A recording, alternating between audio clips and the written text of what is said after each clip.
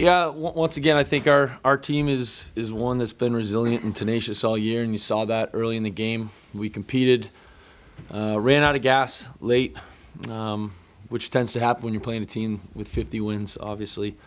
But I was proud of the way the guys fought, even in that last inning. You know, we loaded the bases up, you know, pushed one across there late. You know, that game for us came down to just not executing in those middle innings and being able to take advantage of some runs that presented themselves on the base pass.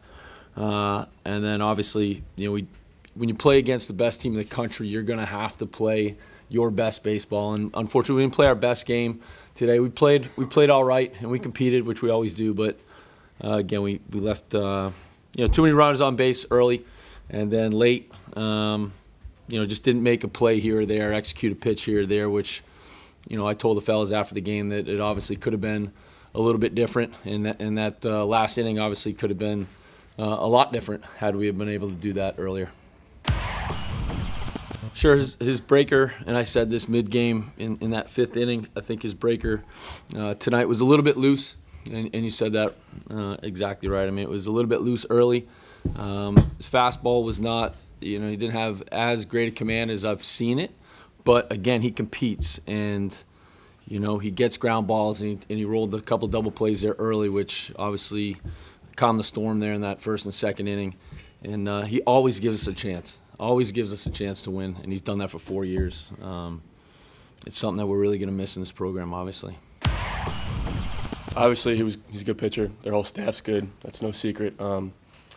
We just try and go in there with confidence, know what we've done all year. We've always been able to produce no matter who's out there. Just try and keep it simple. We knew they'd attack us, so we were looking early to hunt fastballs and just try and put the ball in play and make some good things happen.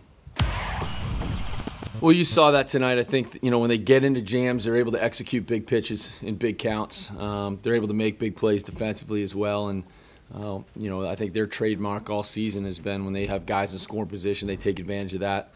And they can extend a lead like they did tonight. So a game that's a 1 or 2 run ball game, middle innings, you know, if you don't capitalize on opportunities and then you're not opportunistic, you know, as a ball club, they can, you know, they can exploit that later innings. And you saw it tonight. Again, they pushed, you know, a couple big knocks to start some games. If you know, we had a few free passes tonight. You know, from a walk standpoint, I think we had 5 walks tonight.